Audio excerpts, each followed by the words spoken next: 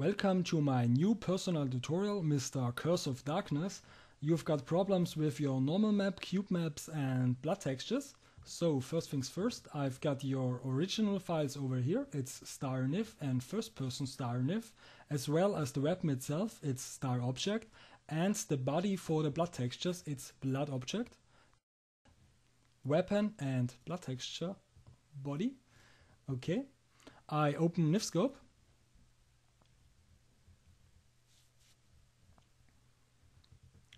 Load in the first star nif, this one.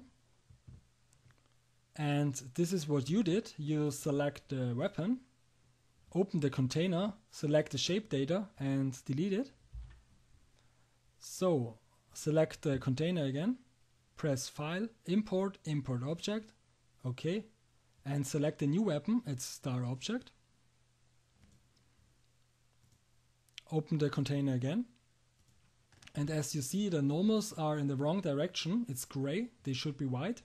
So select the shape data, press right click, texture, no, it's mesh, face normals, and set the UV from 1 to 4097 and press spells batch update.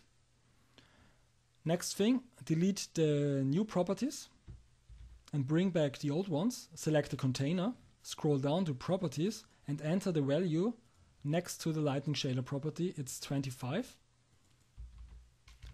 Okay, the normal map should work now. Do the same with the first person star nif.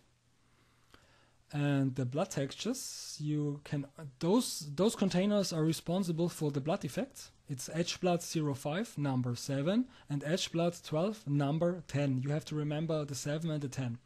Because if you re-import a new body for the blood textures, the names will mix up. So select the first one, number 7, open it, select the old shape data, it's invisible of course, delete it, select the container, number 7 again, file, import, import object, okay, select the new blood object, it's back in the game now.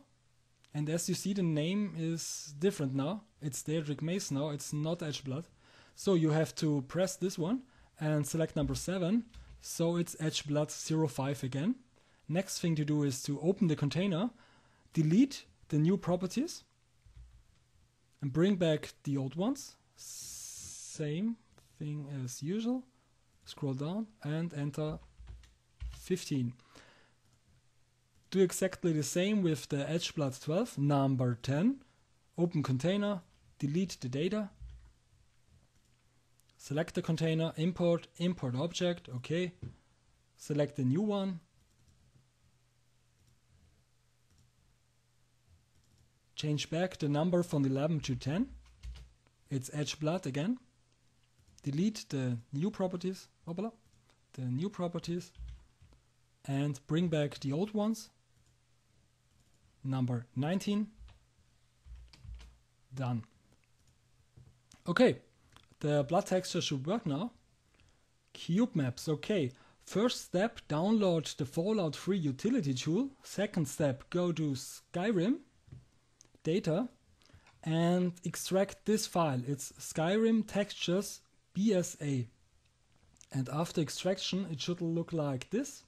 I have an own folder for this. It's this one. It's textures, and here are the cube maps and the DDS files. So to get it into the game, you just have to open your NIF file, click on the weapon container, scroll down to shader property, texture set, textures, and here's the path to the cube map.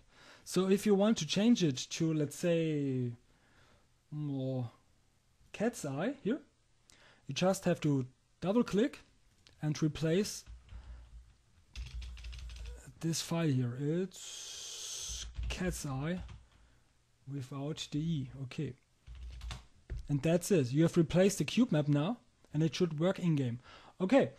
I hope that's all and I wish you a good time. Ciao.